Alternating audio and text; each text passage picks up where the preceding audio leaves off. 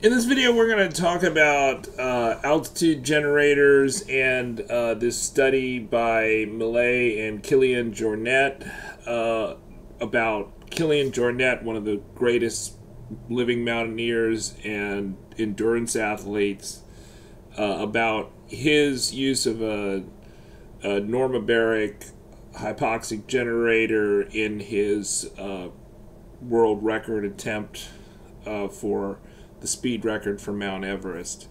Subscribe to the Slow Boat Sailing channel. We give you the secrets to crush your outdoor adventure. We'll also talk about my experiences with the altitude Tenet generator over the first few days. So I think one of the big hits of altitude generators is that there's just a really small amount of literature on this. If you think about the scientific studies that have been done on altitude generators and runners and cyclists, that's, the running as a sport, cycling as a sport are much bigger sports than mountaineering. So there's just a lot more people participating in running, a lot more interest in running and cycling than there is in mountaineering. And so I think that the literature is kind of reflecting that, the relative importance of those sports in terms of just popularity, just pure popularity. And, so one study that I cited was this hypoxia conditioning for high altitude pre-acclimatization, which is a 2022 study, but that was published in 2022. But they said, however, this research field is still in its infancy, and I think that's really the case. So I think that the practice of the Normobaric generators, the altitude generators like this one behind me, has kind of gotten way ahead of where the scientific studies are, and I'm going to talk about the rapid ascent of Choyu by Adrian Ballinger and his girlfriend at the time, Emily Harrington, but she's now his wife. And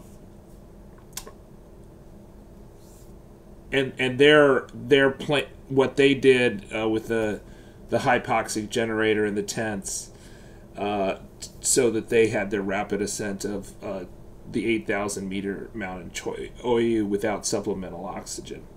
All right, so, but I said I'd talk about Killian Jornet. So Killian Jornet, he's been the world champion in ski mountaineering, ski running. He's won the Western State Ultra Trail, the Trail du Mont Blanc, the Hard Rock 100, among others. He also has the speed records for Mont Blanc, Denali, and Aconcagua, or at least he had them at one point. I haven't tracked it since the article, but I think he's pretty good. I think his co-author said that he had the highest recorded VO2 max of any human being. He's a very fit guy. So obviously, what he can achieve, and what most people that are thinking about doing a mountaineering expedition, probably a guided expedition. I would think most people that are going to do it through a guided expedition of a high altitude peak above 5,000 meters, such as Elbrus is pretty much closed down, but Kilimanjaro or Ojos, the highest volcano, or Aconcagua, the highest point in South America. Those types of expeditions, or Lenin Peak, something like that, or the 8,000ers. So I think most of the people who'd be watching this and thinking about doing this would be on the client side, not on the professional mountaineer side. But obviously, Adrian Ballinger and his wife Emily Harrington are professional mountaineers, And I would say Killian Jornet is also a professional mountaineer.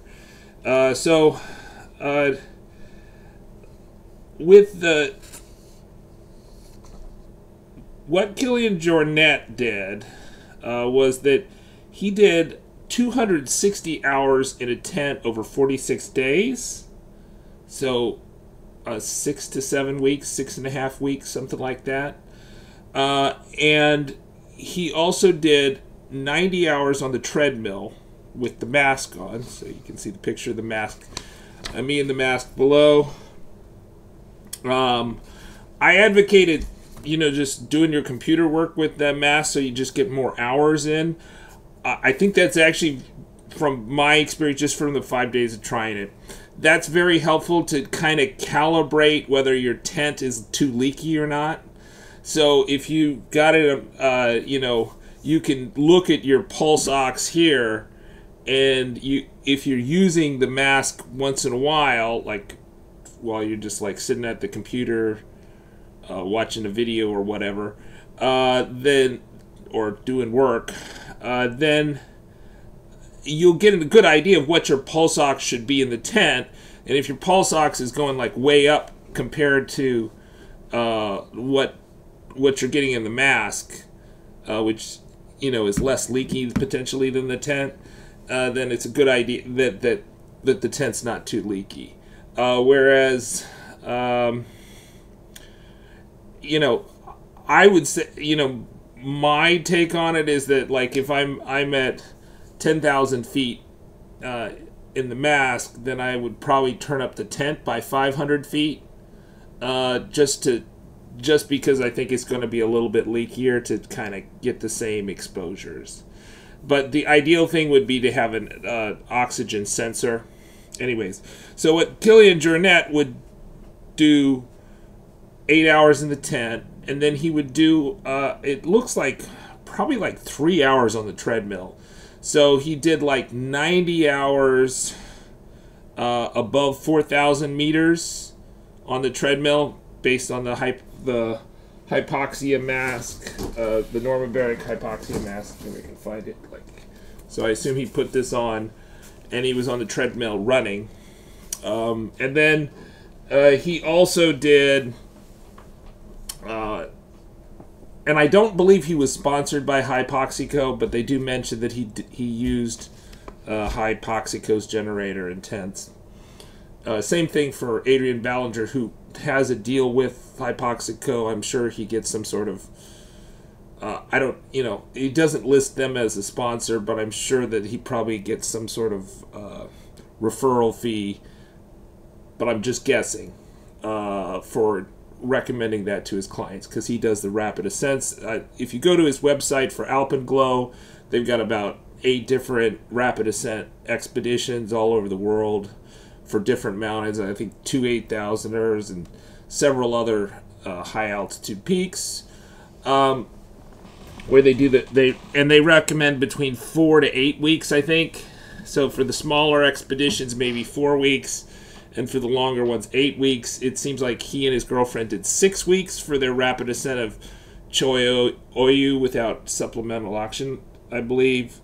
And they did 12,000 to 16,000, or 12,000 to 18,000 of simulated altitude in the tent at home prior to their rapid ascent of Choyu Oyu, the 8,000er.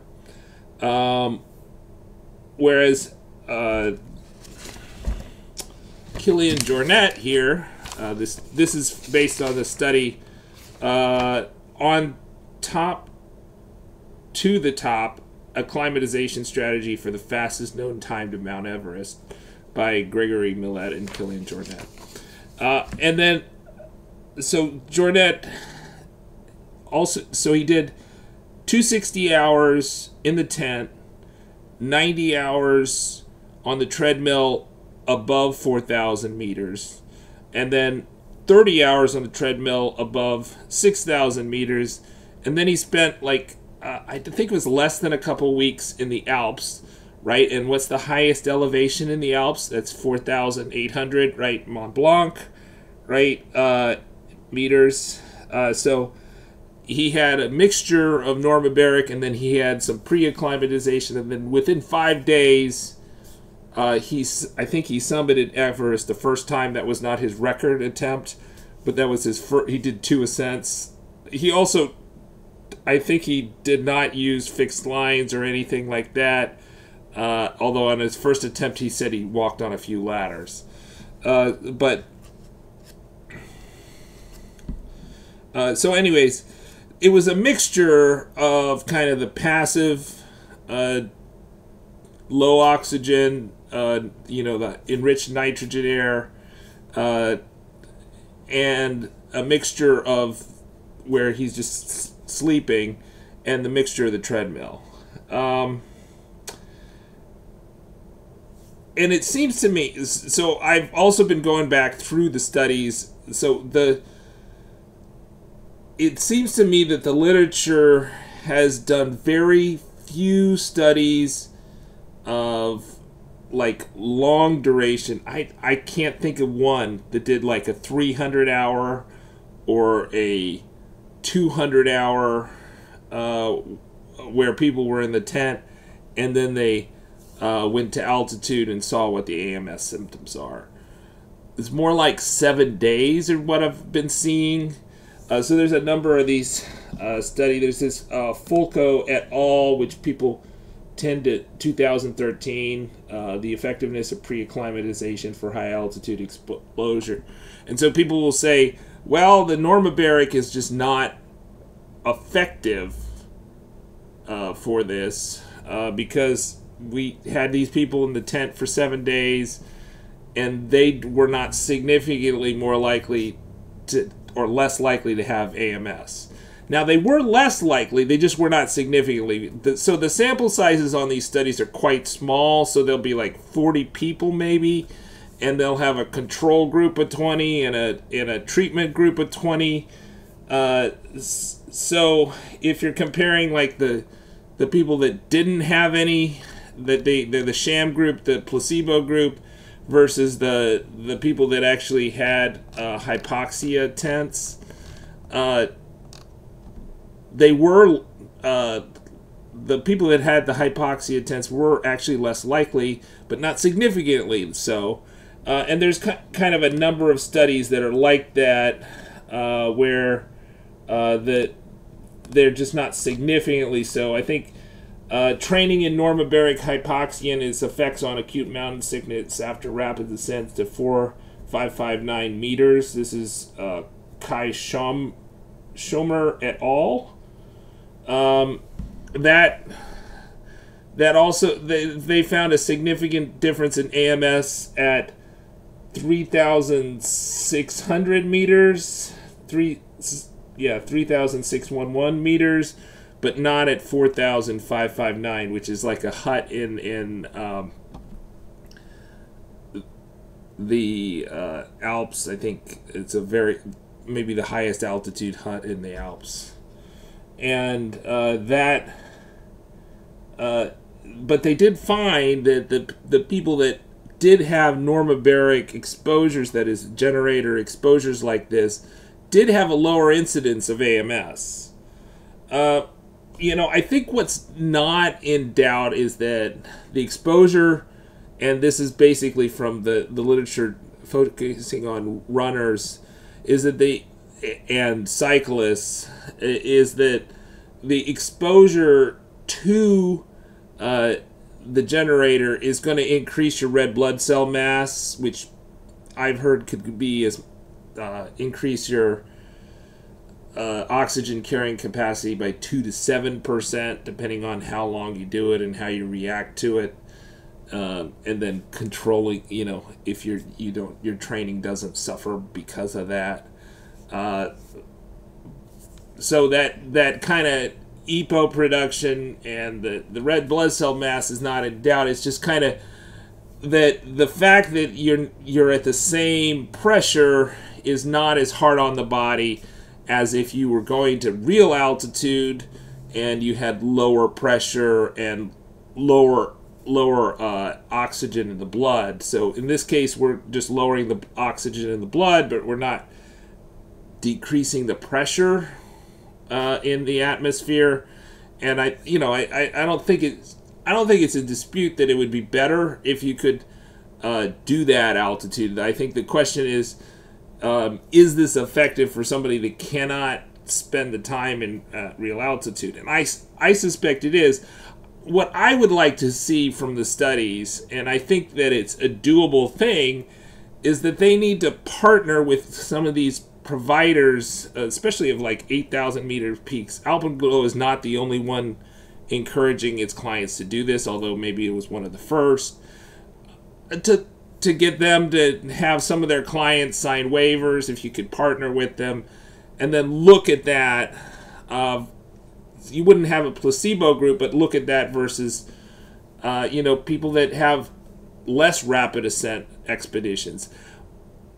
Based on the Jornet thing, and I think there's some other case study articles that have kind of talked about this in the academic literature. My take is that, they probably would not be able to run these expeditions that are shorter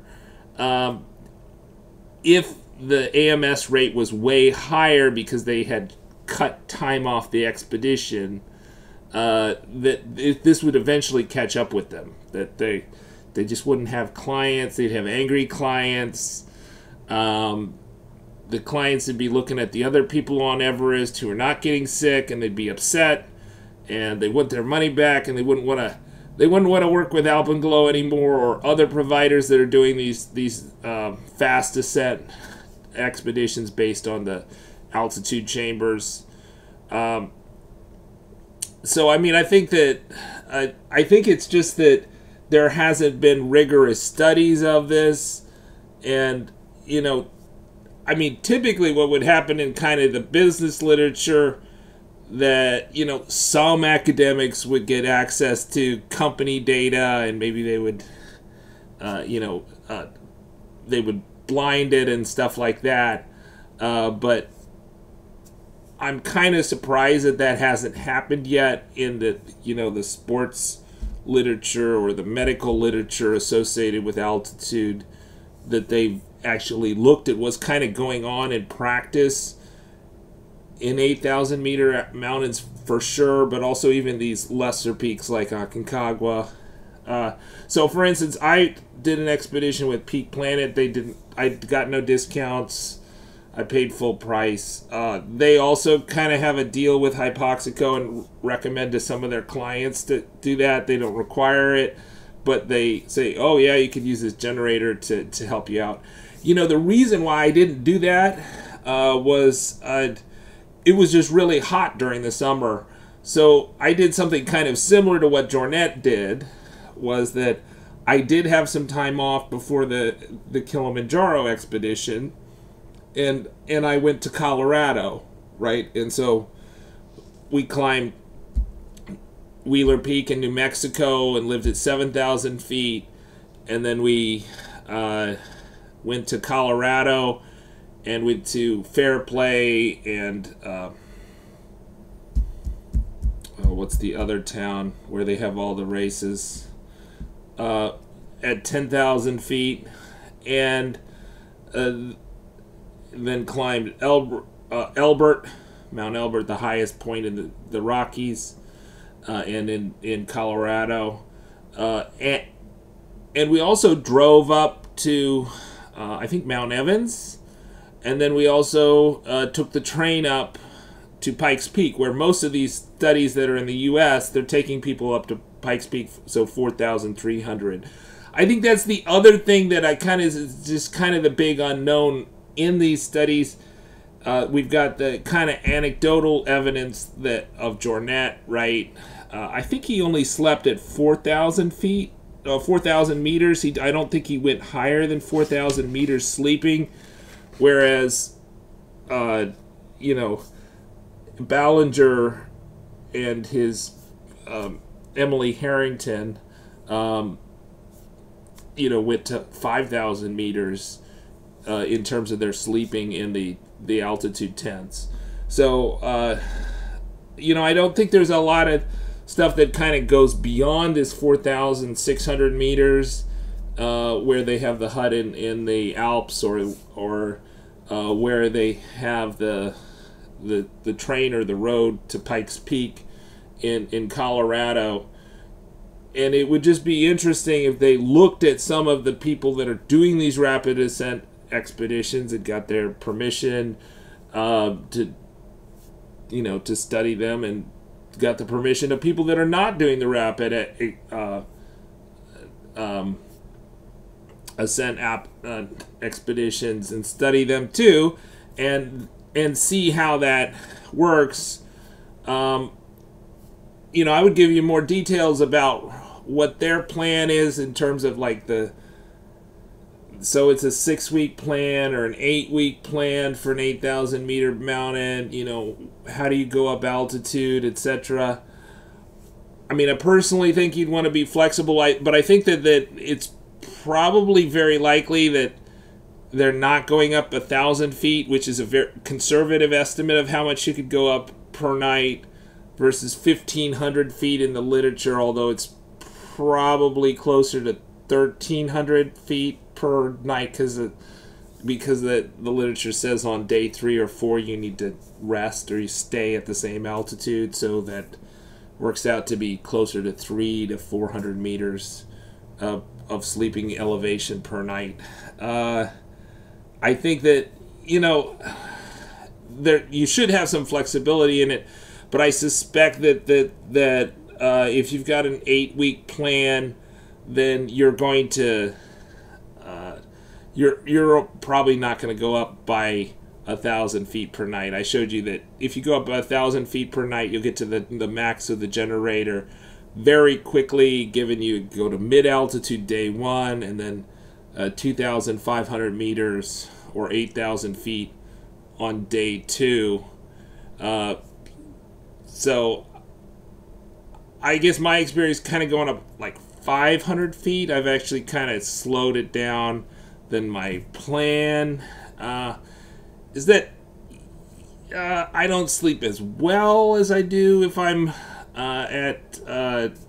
just sleeping in my normal bed, but it's not that much worse, and it's better than how I slept in a tent at sea level just a week ago. So I mean, so I think that's the other thing, is like, well, you don't have the time to get off, right? So you don't have the time for the pre-acclimatization hikes in Colorado or in the Alps before you go to the Nepal. But also, you don't have when you are actually doing the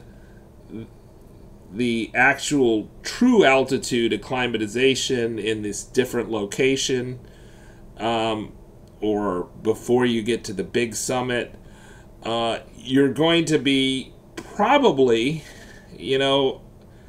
above the highest human settlement a lot of times, and in a tent, and how are you going to be sleeping in the tent?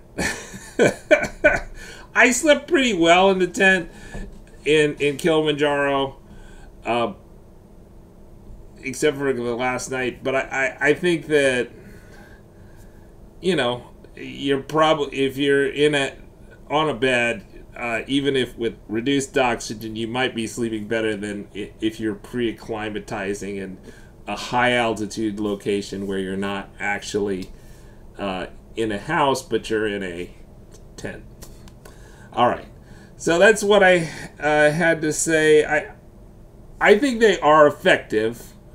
I think the studies are a little bit too limited. They don't have a long enough time for the statistical studies. I think there's a lot of anecdotal evidence that these long Normobaric generator and fast ascent expeditions work.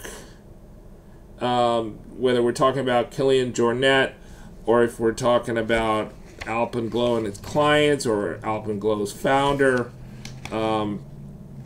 Adrian Ballinger, that it is effective we just don't have statistical evidence of it yet, and that's probably because the mountaineering market is such a small market, and it's kind of such a niche sport, it would be my take, compared to cycling and running, which you don't think of as the big sports, but I think there's a lot more people that participate in running and follow running, and a lot more people that participate in cycling and follow cycling than participating mountaineering or follow mountaineering, and I think that's part of the issue. And so if we had kind of bigger studies and longer duration studies of the normobaric chambers, I think we would like to see statistical analysis of, and also looking at different elevations than the elevations that they're looking at that they mostly looked at for running and cycling, which is they're mostly focused on elevations of 2,500 to 3,000 simulated elevations in the tent for cycling and running, versus what's more relevant for high altitude mountaineering would be higher elevations in the tent, like Adrian Ballinger and his wife experimented with on their rapid ascent at Choyoyu, so closer to 5,000 meters. Okay, subscribe.